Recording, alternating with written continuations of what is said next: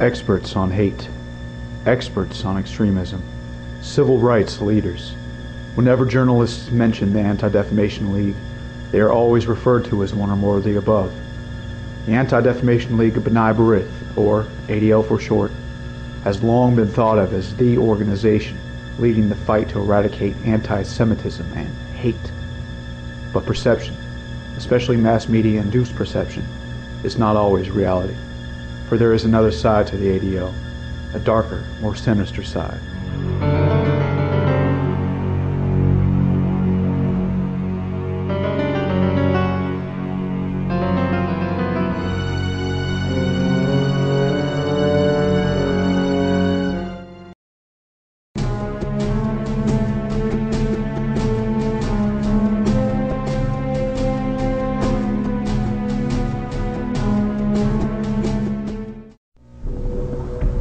The ADL itself was established in 1913 by a lawyer named Sigmund Livingston, who began with, quote, 2 desks, $200, and the sponsorship of the Independent Order of B'nai B'rith, close quote, an international Jewish fraternal organization founded in the 19th century. The establishment of the ADL was in response to the hanging of Leo Frank.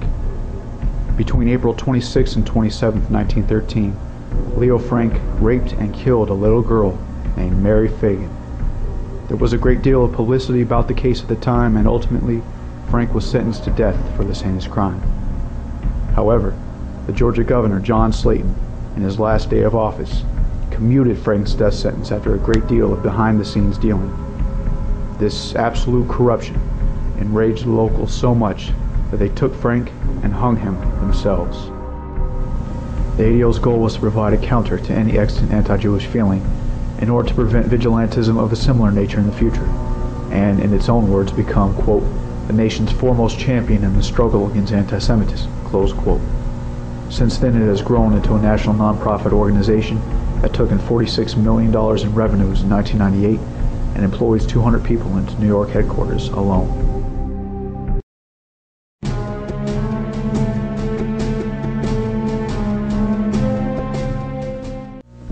The ADL is commonly known as a civil rights organization, fighting for the well-being of all individuals, Jews and Gentiles alike.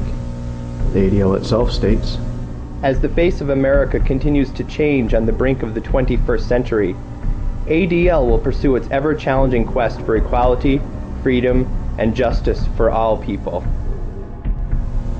But as Carl Perlston, a former member of the ADL's executive committee, who served in the upper echelons of the ADL for 25 years, asserts, we were a Jewish organization primarily concerned with issues affecting the Jewish community, and secondarily with equality and fair enforcement of laws for everyone. I recall that many times in days past, we deferred action on an item on the grounds that it was not related to the Jewish community, and was thus beyond our purview.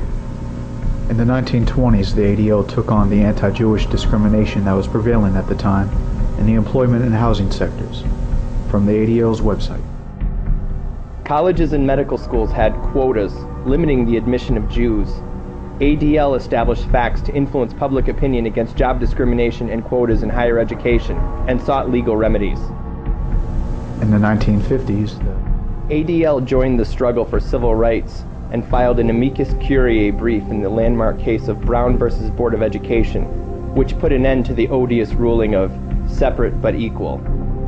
These are but two of the actions in the name of civil rights the ADL has taken in its history. But the ADL, fighting the anti-Jewish quota system of the 20s, makes only a token effort, if anything at all, to seek legal remedies to help abolish the anti-white quota system called affirmative action. The ADL's official stance on affirmative action is that the ADL is technically against quotas as quotas, yet supports diversity. The ADL also supports the State of Israel, the apartheid State of Israel. Why does the ADL fight for integration here in the United States, yet wholeheartedly support the apartheid State of Israel? When a true civil rights organization fight against quotas in general, and against apartheid policies wherever they may exist?